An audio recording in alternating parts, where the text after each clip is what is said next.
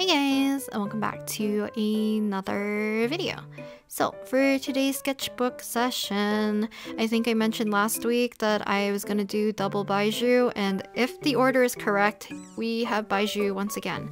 So I actually have the sketch done already. I started off with the Pilot Color ENO and the colored red, I think, and then I lightened up my sketch with a Kneaded Eraser, and then I went ahead and used the Pirsmacolor Col-Eraser and the color Carmine to do the kind of more refined finished sketch. I'm also setting up my binder clips for the edges of the page so that we can prevent it from buckling too much, and it just helps to keep the sketchbook completely flat. Even though like the sketchbook actually can lay completely flat on its own, that's totally fine. So yeah, but we are going to be using gouache today, so I do have my sketch kind of prep. I'm not going to do a... What am I showing? I don't know if you guys can tell. I've done 3 voiceovers in a row. Oh, this is from last week. Yeah, so I didn't feel very happy with my Baizhu sketches, so I wanted to do, or at least attempt to do a little bit more justice by drawing him today. The sketch, I don't know, I feel a little iffy. I'll tell you guys in a little bit why I feel a little bit iffy about it, besides that I usually don't draw faces like this too often. But yeah, here are the materials for the sketch. I have the Pilot Color ENO, and then I have the Col-Eraser. So we have Carmine, and then the red pencil from earlier. So Col-Eraser is not water soluble like the Pilot Color ENO is, so that is why I have done the sketch on top of it once again, because I don't want it to disappear when we add in the watercolor washes. So just showing you guys my watercolor palette, which is kind of gross looking, but that is what we're going to be using to kind of prep and plan for the colors for the piece first. And yeah, here's the brush I'm using. It's kind of beat up. And then afterwards, we're going to be using gouache, which is the MIYA jelly gouache. And I feel like I just never show you guys the case. So yeah, there's the case that I have for it. And we're just going to start off with the wash first, because I like to kind of prime the page a little bit. Sometimes, actually, this one wasn't as bad. So if you watched last week's video where I was doing a little bit of the watercoloring portion, you might have saw that some areas didn't allow me to put water as easily. You can see in some areas here. I'll try to draw like a red circle around it so you guys can see it. That has a little bit of like splotches here and there, and I think that's because of the contact of like different oils from my hand or any debris and stuff on the paper. Because this paper is very smooth, I feel like sometimes it has a hard time also just laying down flat washes like this. As long as like the paper's clean, I think it should be okay. Like the glove doesn't look that bad. His hair for the most part has more or less like a solid color, except like minus a few areas. But once I add in kind of like a basis of watercolor here, it kind of gives something for my gouache also to kind of stick to, but also the rest of the watercolor to stick to. So like when you see me add a little bit of the darker green into his hair, it was more easier to get a smoother flat color, because I'm basically painting on top of something that already has a little bit of grit now, because the kind of like the pilling of the paper makes it a little bit more rough in a sense. It doesn't pill up super like a lot, it's just very minimal. It just gives it a little bit of texture and something for the paint to grab to every time I add a new layer. But yeah, we switched over to gouache, and I was gonna say something and I kind of totally forgot.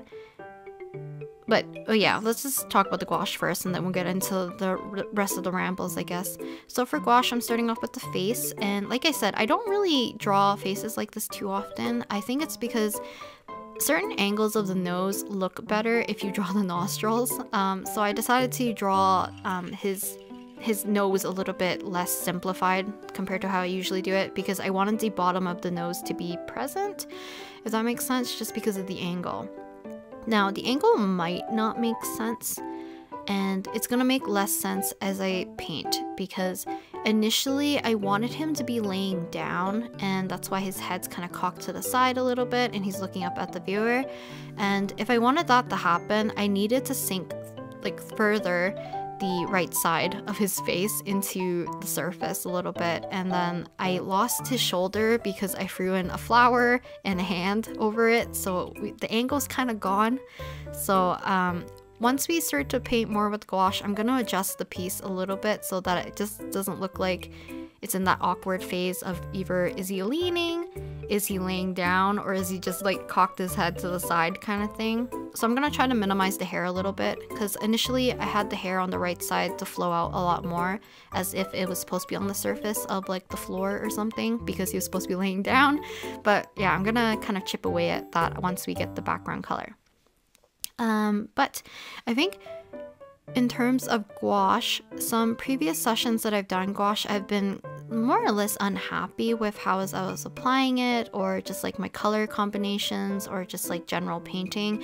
I was having a lot of issues, so I was very hesitant wanting to do this one in gouache, but I thought maybe sizing up would make it a little bit easier, and for the most part it is, but I got very tired very quickly. So because I did kind of like the double spread, but we did him like vertically. If you've seen any other gouache painting videos that I usually do in the this particular sketchbook, or any A5 size sketchbooks, I usually gouache paint mostly one page, and then maybe it spills over to the other page, so it kind of makes like a 2-page spread. But for the most part, I usually paint a little bit smaller, but not like super duper small like the one I did where I needed to do redemption, and I did a alcohol marker version of it. But I thought sizing up would at least make me have an easier time painting the face, and I was correct. But I did spend like pretty much all my time on the face and the hair, and trying to make sure that it doesn't look as bad as I think it was gonna be, if that makes sense, hopefully. But yeah, you can see I was trying to put the background in, knocking it back and making that one side a little bit more into shadow, because I was trying to trick myself into maybe trying to still make it him laying down in a sense, but I think it just doesn't work. So yeah, I had to chip away from his hair a little bit later. Also nose. Nose is gonna look funky for quite a while until I add the cooler undershadow for his little ball of his nose part, because right now it looks like a brick on his face, or like a little chocolate Lego piece or something. Like, it just looks kind of funky because it's just weirdly propped up, it looks like. So yeah. And kind of like where I gave up for the painting is probably anything below the face. So I think I had this problem when I was painting him with watercolor as well, is the fact that every time I look at his clothing, especially because he usually has a snake around his neck, I don't know what's going on with his clothing, and I can't wait until when he's finally released, and then hopefully I think it's Game Fashion Archive, hopefully they'll have a model where the snake Changsheng, I don't know the name of the snake, I apologize, hopefully they'll have a model where the snake isn't present, so that I can finally see what's under there, because I don't understand how the collar is connecting to the rest of his clothing, and I feel like I need that missing piece for me to make sense of his clothes. And I think it's just because also just lack of reference in general. I think it was hard for me to find a proper reference of his outfit. I can easily find one of usually like, let's say Kave, who isn't released, but there's leaks of him having like, I guess like your typical T-pose kind of thing, but there's like a full turnaround, so I can actually look at his whole model. But for Baizhu, I keep finding pictures where his arm or hand is covering the one shoulder, so I don't know if is he symmetrical for the most part? I don't know, so we'll see in the future. I feel like I'm just making up excuses on why I don't like my Baizhu drawings that much. I'll try to do him justice one day. I don't think he looks bad here, he's just off, but I feel like that's just me not noticing that his mouth and eyes, should I point this out?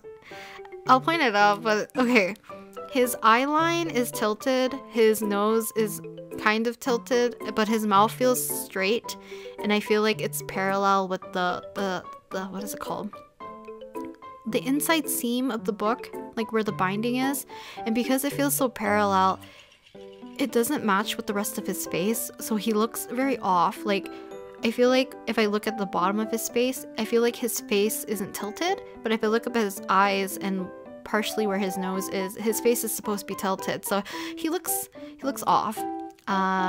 Yeah, this is things I don't plan out correctly because I don't use guidelines or I'm not paying attention. So it's just, you know, a little bit of lack of care on my part, I guess.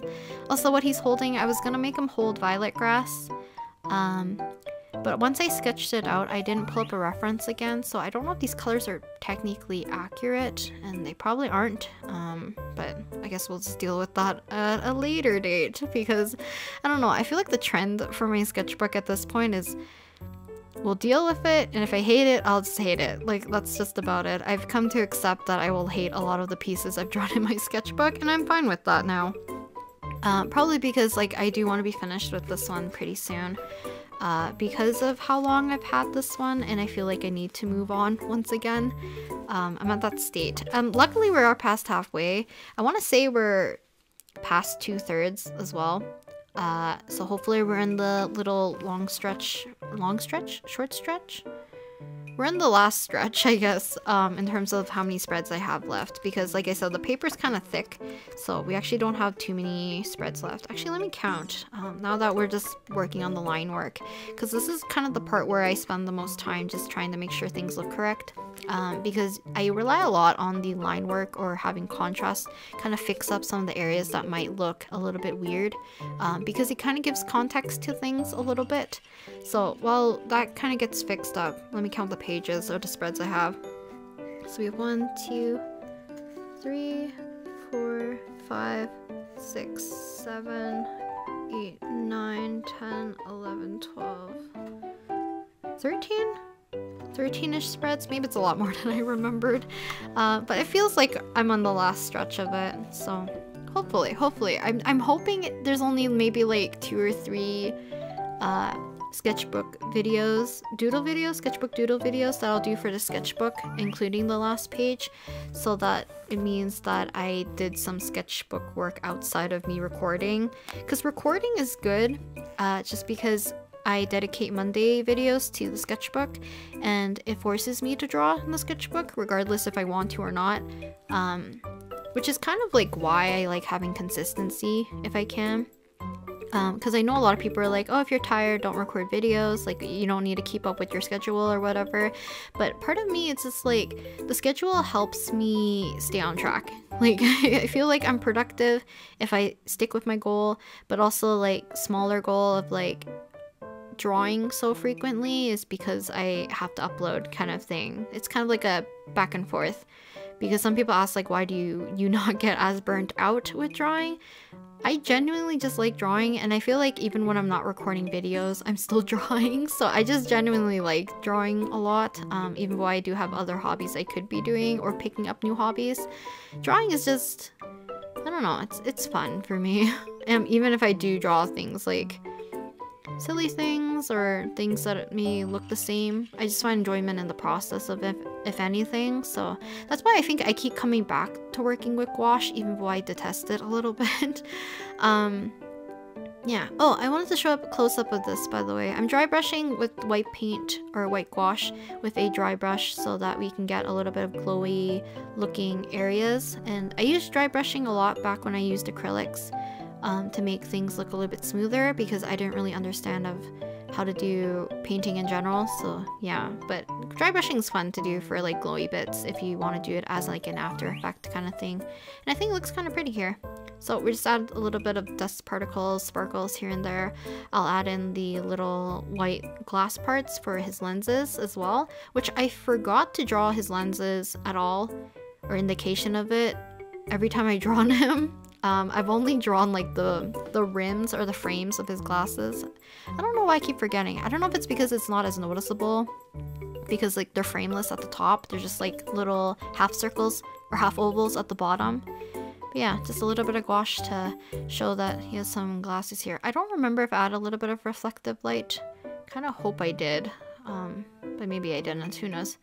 But yeah, I think that's about it for today's painting though, for the most part. So I think it did help me like the painting a little bit more once I added the darker blue shadow for his nose. It kind of made it make more sense with the drastic kind of shift of plane for his nose, and I added to his chin a little bit too, and then some areas where the hair touches the face, just because the nose became very jarring at some point. But yeah, I don't hate this piece, I don't love it either. and hopefully it just makes me want to draw him a little bit more, because I want to do him justice. I really do. I do like Baizhu as a character. I do like Kave a little bit more. And Kave is just incredibly pretty. Like, I love looking at his official artwork for whatever reason. But I do like Baizhu quite a bit, and I'm excited for him. So I hope to summon him in the future, but I also hope to be able to draw this man and maybe draw snakes. We'll see. We'll see what happens. But I think that's it for the painting though. Also, yeah, I just added a little bit of white paint to his lip and then smudged it.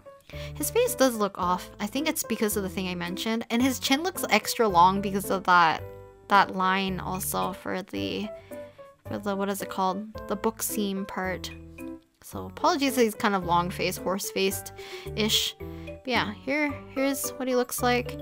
So you can see I'm getting closer to the back of the sketchbook, and yeah, let's take off the binder clips, and you can see how ridiculous this kind of looks with the little gaps because I'm too lazy to fill them in. Usually at some point I will shift it, like I could shift the blue binder clip to his hair and I could have painted up the corners and then just slowly shift it again after it dries to fill in those corners, but I didn't do it. That or you can tape them off as well, have a border. I think that's about it for today's session, and apologies that it's another rambly one, but I will talk to you guys next time in the next video. Bye!